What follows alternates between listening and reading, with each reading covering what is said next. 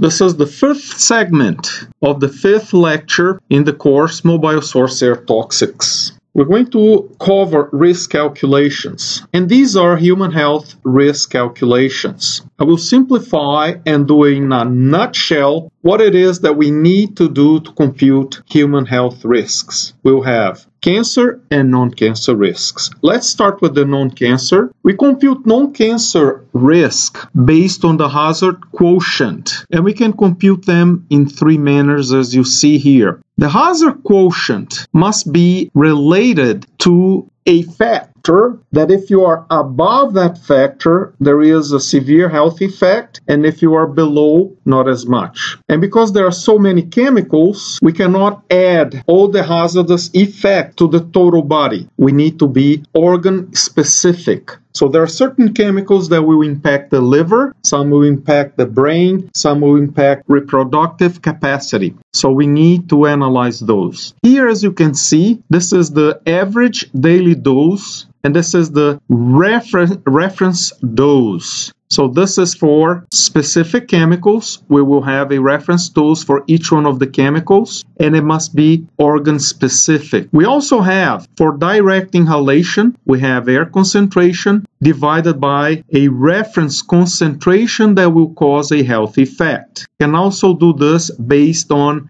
different effects to compute the hazard quotient. Now let's do the cancer risk calculations. In the cancer risk calculation, it will always be something related to a dose times a cancer slope factor. I'm just writing here as toxicity, but this will be a CSF, cancer slope factor. The base formulation here, which is represented below here, is then multiplied by the exposure duration divided the body weight and the average time. We could also add here the exposure frequency.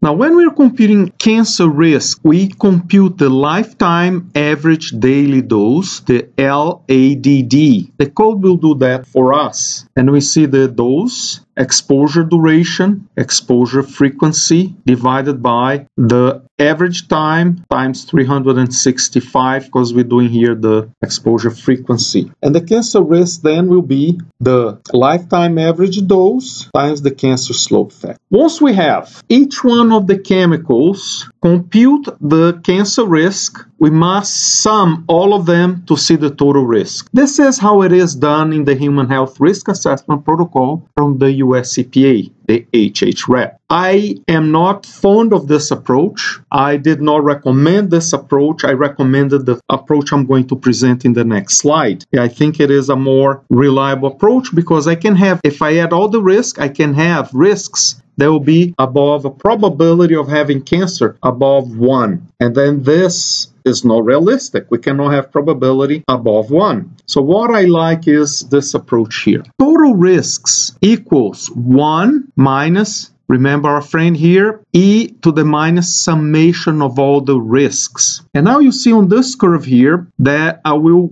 add as many risks as I wish, and I will never cross the probability 1. This is actually the Crump's formula. I did not invent this formula. I just like it to be the approach we use. And this will be part of your assignment for this week. I presented this in the last segment. This is just an explanation. It's here for your reference. And it has a little bit more detail on the recommended toxicity references that we need to use. So first we look at 1. If we don't have that chemical, we don't have all the chemicals, we go to 2, 3, and 4. Thank you very much. If you have any questions, please feel free to email